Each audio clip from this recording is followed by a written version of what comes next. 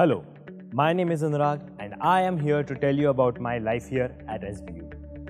As I first stepped foot on the campus, I saw a lot of happy faces, a lot of petrified faces, and a lot of faces which were just excited to be on a campus for the first time after 2 years of COVID.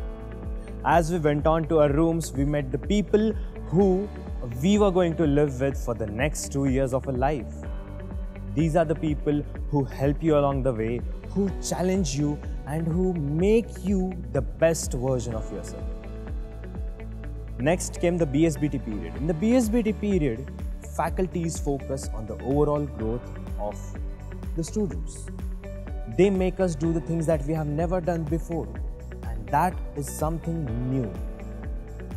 Next comes the competitions. The competitions here at SBUP are very dynamic.